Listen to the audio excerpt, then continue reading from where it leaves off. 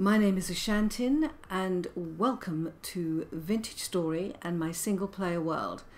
Today I am going to set up a cellar which specializes in pressing fruit and distilling fruit, honey and flour into wine, mead and ale.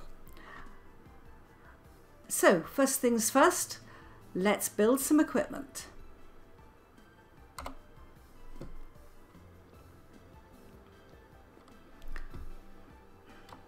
Now the cellar I have set up is in here and I have kept the whole look of it really clean. It's made of chiseled limestone rocks and yes, it does operate as a cellar.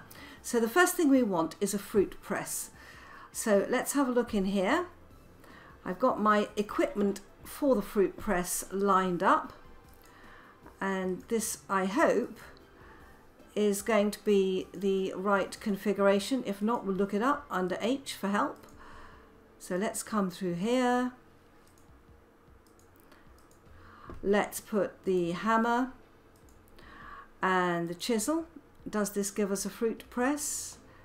It does. So there we go, one fruit press. And if we come over here, we need to put it right there. I'm giving myself a little bit of room around it. Now the other thing we will need is an empty bucket. Let me just go and get an empty bucket. Once you have your empty bucket, just place it there between the legs of the fruit press, then we are ready to press fruit. Now I have already set up a whole line of barrels because we are going to put our pressed fruit juice into the barrels. One of the things that has changed, I'm now in 1.16.4 release candidate 2, is that now fruit juice does age and it does go off. This is why I am building this whole thing in a cellar. So we have our fruit press ready to go. I've got some honey here ready to go. And the other thing that we will need if we make ale is water. So I have placed a well in the corner here so that the water is freely available to this cellar. The next thing we will need are some berries. Now I am in a very, very warm area. So if I look at this, you can see that I'm actually in November. But this is when my berry bushes flower. So what we're going to do is just clear the bar for a little bit and let's gather some berries. Now I grow my berries in terraces and so I've got them the opposite of vineyards. Vineyards of course would be grown vertically up a hillside, but I'm growing these across a hillside and I'm growing them on the hillside specifically so that they will get a little bit cooler air than down in the valley, and that means they are more likely to flower and to fruit earlier. Through the whole of the summer they don't fruit because it's too hot for them here, but these are my winter crop. I'm not yet at the stage where I've got fruit trees at a sufficient level of maturity to give me fruit, so we're going to use berries instead. Now to press fruit we need a minimum of 16 berries, which we have of course. So let's come over here and go down into our cellar. This is all work in progress at the moment. Let's come in this way. I'm going to shut these gates because we're in a time of high rift activity. And you'll probably have realized that I'm building this in survival. Just to be clear, if you look above me at the top sign, in the fruit press there is a minimum of 16 fruit as I've mentioned, but there's a maximum of 32. Also, when we want to press fruit, we right click on this bar. So you right click on this bar to press the fruit until it's completely pressed. But then if you want to unscrew the pressing mechanism, you right click again. So both mechanisms are a right click. So we come into our cellar, and then we just stand in front of the fruit press and we right click, hold it, hold it. Will it take any more? One more? There we go. I think that's as much as it will take. Mash produces 10 litres of juice. So we are going to compress this down, hold it down. Now there was a bug where it only produced 9.98 litres. Has that bug been solved? I'm watching in the top bar the number of litres. We are up to 1.3 litres, 1.19, 9.89 litres of blackcurrant juice. Right, so that bug has not been fixed yet. We need to pull the screw up, and out of that we are going to get dry blackcurrant mash. This is what's left after the pressing. In the bucket is the blackcurrant juice. So we just pop that in there and we have 9.8 litres of blackcurrant juice. Now the new thing with this release candidate is you can see that this is only fresh for 26 days. So let's pop this back underneath. Let's take our next batch of fruit. Oh. And then we will, yeah, we haven't quite got enough here. Let's press it down. We haven't got the full 10 litres, it doesn't matter. Let's press it down, hold it down. So it's going to produce 4, 3, 2. You can see it's building up in the bucket. It shows you how much mash and how much fruit juice in the bucket. Are we all finished? We are. Let's pull the screw up. Pull the mash out, lift up the bucket, and then we will put it. The mash that we produce, it only feeds pigs. You have to put it in a large trough, and it goes in multiples of 2. The other thing you can do, apart from using the bucket, oops, wrongly placed, apart from using the bucket under here, is you can use a jug, but the bucket holds 10 litres of fruit juice, the jug only holds 3.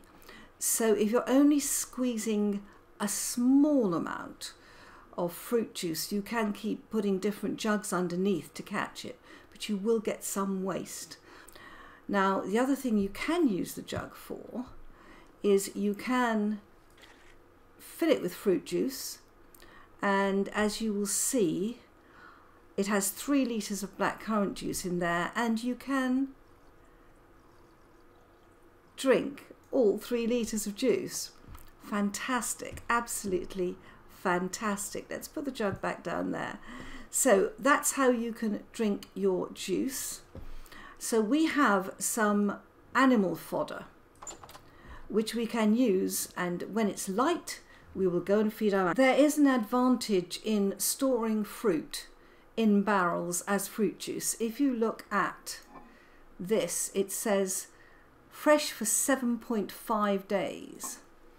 Whereas if we look at this fruit juice, it says fresh for 25.6 days. That's a considerable advantage. So in my view, it's worth pressing the fruit juice just for this increase in the freshness of the fruit before it rots. So I think that is a plus as a starter.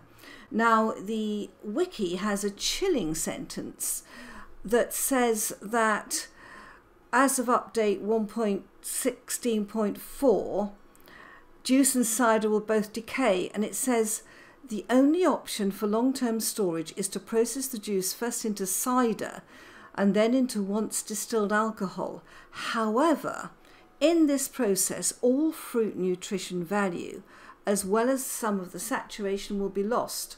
So it's telling you that there is virtually no value in the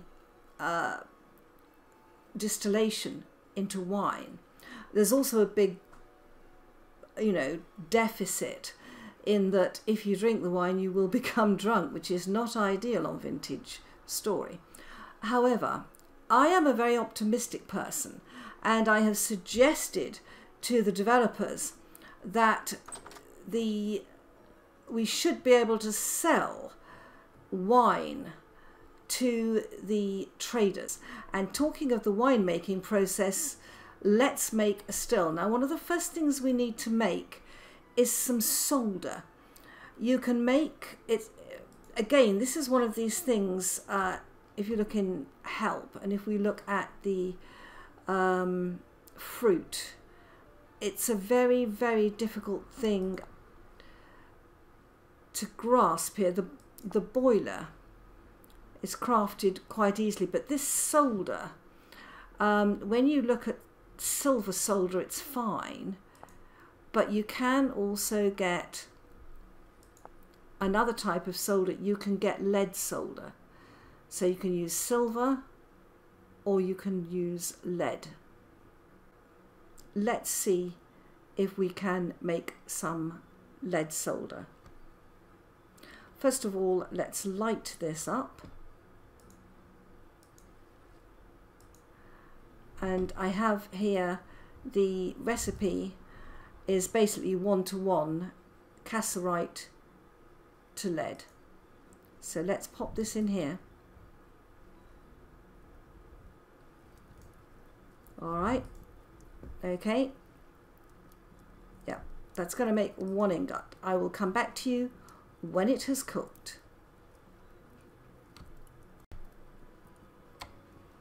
Okay, we have molten lead solder. Let's go and pour this out. There we go. Now we will need more than 1. In fact, I have written down how many I'll need downstairs. So we're going to need 5 there and 1 here. Now in the meantime, we need to make a solder iron. So if we look in here, the solder iron is a copper chisel or a chisel and a stick. And this makes a solder iron. Now the durability is 625, so we ought to be able to do both with this. So looking at this, I'm going to need 5 solder bars and 5 copper plates. I have already made the 5 copper plates, and this one I'm going to need 2 solder bars and 2 plates. So I need another 7 solder bars. Let me go and make those, and I will come back to you when this one has sufficiently cooled to work. Right, welcome back guys. My solder is now cold enough to work with, and if I put a saw here, this makes 5 solder bars. So I have a lot more lead solder than I need. I've taken the opportunity to make a lot more. So we have 5 solder bars, and we ought to be able to make the first part of the still. So let's have a look at this. Now we need a soldering iron, 5 copper bars and 5 lead solder bars. Let's see how we got on with that. Let's look it up under here just to make sure that we know that we're doing the right thing. Let's make the boiler first. So the pattern is 5, 1 and like that. Okay, we can do that. So this comes here, our 5 solder bars go here, and then we want 1, 2, 1, 2, 1, and we have this beautiful boiler. I think it's beautiful. One of the reasons for making these things is because you can. All right, let's pop it down there. Perfect. Now the next thing we need to do, of course, is to make the condenser. Now the condenser, we need 2 solder bars, 2 copper plates and a soldering iron, and my soldering iron is still intact, which is pretty good going. Liking that. So let's have a look at our bars. Are they cold enough yet? They're not. I'll come back to you when they're cold enough. Right guys, that bar is now cold enough to cut up into solder. Perfect. We don't need all 5. We just need 2 of them. Right, and let's just check on the pattern again. Why not? So we're coming down to the brewing and distilling. Here we go. Condenser is what we want, yes. So, one of those, 2 solder, and 2 plates. And there it is. I'm always surprised with this one that we don't actually need to have a log with it, because I would have thought if we put this here, no.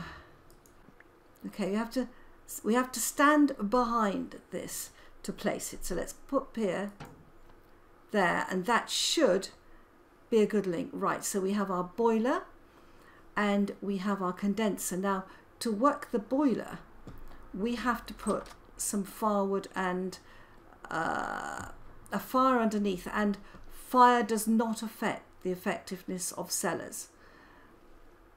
What affects it is leaving the door open and sunlight, but fires do not affect it.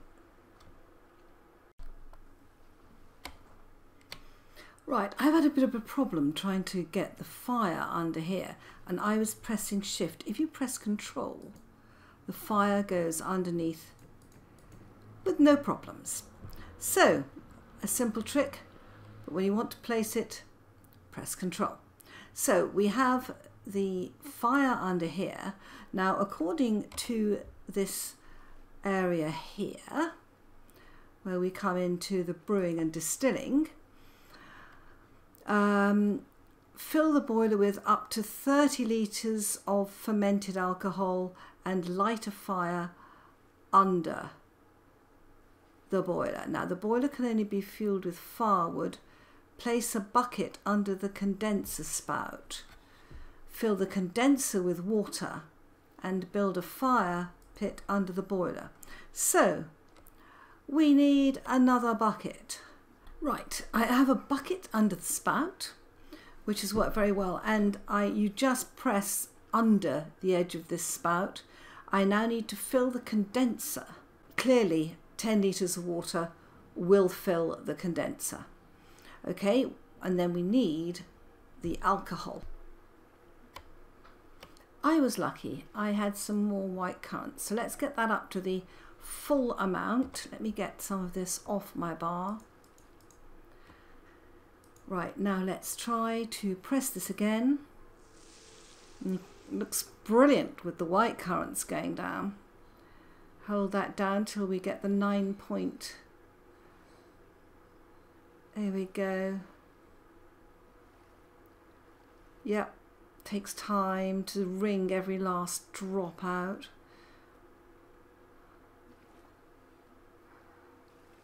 There we are, 13, got it. Let's lift that up, take this. Now we've got black currant juice, cranberry juice, and wow, white currant juice, look at that. Let's put this back under here. Oops, is there any chance, what am I pressing? Control is what I need to press. Could I do just a few more? Let's get the mash out first, because I wonder, there we go. Okay, let's press it down. It's not going to make as much, but it is going to make something. Here we go, 2.1. There we come. 5.9. Let's take that. I love the white currant juice. I've had a real problem in that I've got 9.89 litres of cranberry juice, but when I click this, it won't seal. And the answer is that it won't seal if you have 2 decimal places. You have to get down to 1 decimal place. So we need to move this into these barrels 1 litre at a time. Control. 1 litre. Press Control 1, 2, 3, 4, 5, 6, 7, 8, 9. All right, let's just check on the barrel. We have 9 litres. Now I could put the 0.8 in, I'm not going to. So that turns into 9 litres of cranberry wine after 7 days of sealing. Let's do it. And we'll do the same. Now we've got some cranberry juice left over. 8.9 litres of cranberry juice, okay. What I'm going to do is I'm going to take that in a jug, and have I still got some in? Empty. Nope, I've drunk my juice, which is great. Which just shows you that we're going to need an empty bucket here all the time. Now let's do the white wine juice. We've got 15 litres of that. So let us press Control and we can go up to 9 litres. Right, let's come and get some more. Right, how much have I got? Let me just check in this barrel. I've got 6.79, so we want 6 more. So press Control. 1, 2, 3, 4, 5, 6. All right. Move it to the seal position. 15 litres, seal. That's a lot of white wine. Now the rest of this juice that I've got in here, I've just got a little bit in there. I'm just going to leave it there because then when I run short of food, I can come and drink this. Now we have to wait for this. But in the meantime, what we could do is make some ale. Well, we have our fruit juice fermenting into wine behind us, but berries and fruit from fruit trees are not the only things that we can use to make alcohol. So I have put 10 litres of water in this barrel, and I'm going to take 10 of the flour that I have here. I'm going to hopefully add it to here, and it will turn into 2 litres of spelt ale. So 10 flour and 10 of the water turn into 2 litres of spelt ale. So let's, shall we go for that or shall we go for more? Because we could go to 50 and 50. Let's just do that and see how we go. Now the other thing that we haven't, I need white currant juice. Right, come here. Let's grab you and drink you. This jug is so useful. So we have an empty barrel, and I want to put in 9.7. I want to put it in 1 litre, 2, 3. I want a whole number. 9 litres of honey. Right, that will do. Let's pop that down there. Okay, and we don't have to add anything to this, so we turn into 9 litres of mead after 14 days of sealing. So we now have not just the wine that is coming up. To fermented wine, we also have honey, which is going to make mead, and we've got flour and water, which is going to make ale. And then we've got 15 litres of white currant juice there. So we have many options for making alcohol.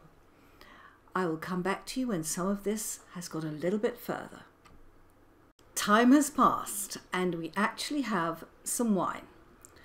So here we have 15 litres of white currant wine, 9 litres of cranberry wine. Our mead is still cooking up and our ale is still cooking up. So let's grab one of the empty buckets. It's got honey in it. All right, now let's get some wine. That's 10 litres. Now we need to fill that 10 litres of white currant wine. Let's put the rest in. Another 5 litres. Right, let's pop it in there. So we've got 15 litres of white wine. We've got 10 litres of water, an empty bucket, and now we will light this fire.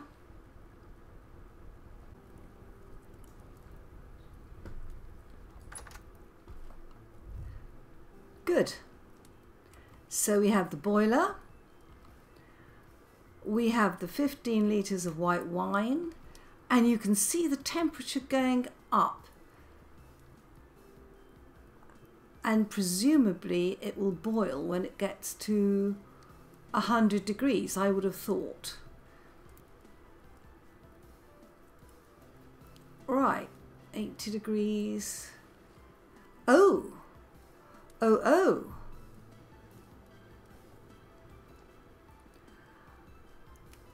Right, we are already distilling. Gosh, I love that mechanic. Look at that, guys. Isn't that brilliant? Oh, I see. It's telling me how much of the white wine. Yes, temperature 100 degrees. And you can see that we started with 15 litres of white wine, and it's telling you that the number that we have already distilled. Now, obviously, we can't add more forward to this, I have heard. So we will just wait till it distills as much as it can.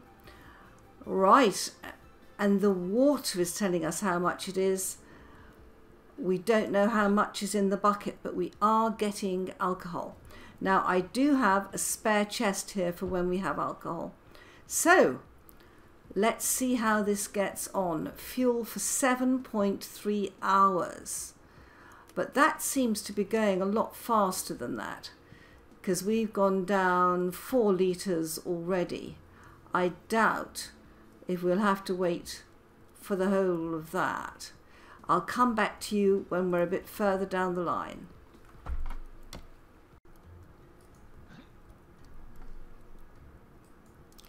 Well, the boiler is empty. Apparently we have fuel for 4.2 hours. The fire is still going, but we've distilled everything. This we have distilled. We have 9.27 litres of water. And as far as I can see, that is finished. And that has gone down to 1.5 litres of wine, white currant wine. And that's about right, actually. So it means that if we start with 15 litres of wine, we end up with 1.5 litres of white currant brandy. Let's pop it in there. Yep, 1.5 litres. And we can, I believe, distill this further. If we seal it, I don't think we need to. Does it give us how long it will stay? No, it doesn't. Right, so we've made our first brandy. So we are now well into making alcohol. And I just think that mechanic, like all the mechanics on Vintage Story, is absolutely terrific. I really like the whole thing. So I hope you have enjoyed this tutorial and found it useful and maybe pick up a few hints. If you've liked it, leave a like, consider subscribing to me. Bye bye.